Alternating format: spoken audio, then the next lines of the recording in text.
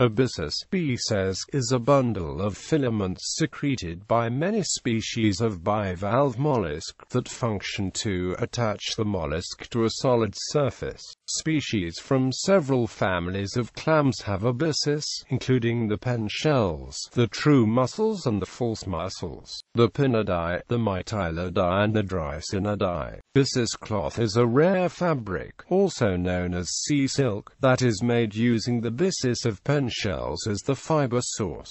The filaments.